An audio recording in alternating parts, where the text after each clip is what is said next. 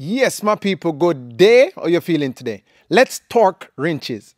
You like what I did there? These are torque wrenches and those are my magnets. You can find them on my Shopify. You see that? Boom. You can put them on your toolbox or whatever. These are my torque wrenches. This is the one that was in the video. This is my electronic one. It works nice and everything, but I kind of like feeling the click, click, click when I tighten stuff. No, these ones here, let me go on super wide.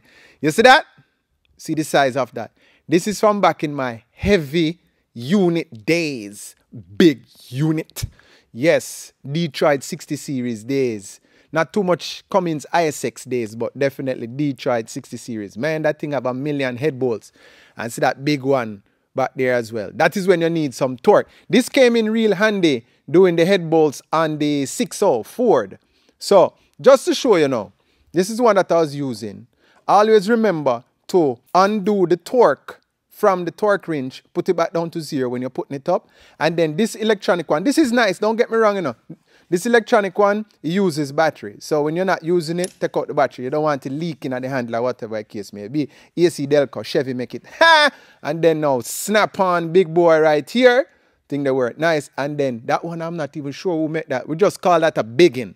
So that's what I wanted to point out. Yeah, man. Different styles of torque wrenches for different kind of jobs. Yeah, man. Thanks for watching. Have a nice day, bless. Yeah. And don't forget to go and subscribe to my YouTube channel.